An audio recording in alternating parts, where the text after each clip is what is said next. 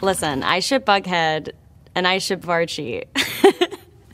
The way it's meant to be. The following program. Modern style.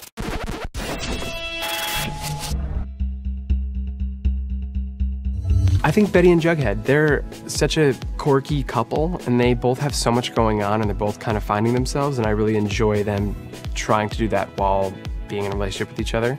I personally ship Bughead. I do. Team Bughead. I always say Hot Dog and Vegas, the two dogs on the show, but I like Kevin and Joaquin. I ship Kevin and Joaquin. You know, it's funny, when I read the comics when I was younger, I was a huge Betty Archie guy. I was always so upset at Archie.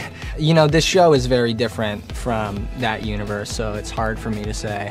And politically contentious. So, no opinion. My favorite Archie and Veronica moment, actually, is when Archie's dealing with Fred being shot, and Veronica kind of steps up to be there for him. And I don't know, I feel like the chemistry's there, and it's just a great scene. Broad shoulder I can cry on every now and then. The moment where Veronica is tying up his wound, I think it's such a sweet moment between them, and it's a little playful and a little flirty, and you can tell that there's a lot of chemistry there.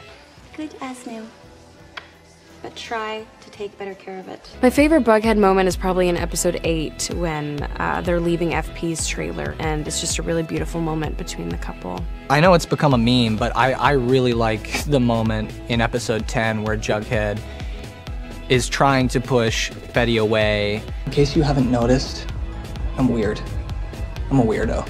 That's my favorite moment.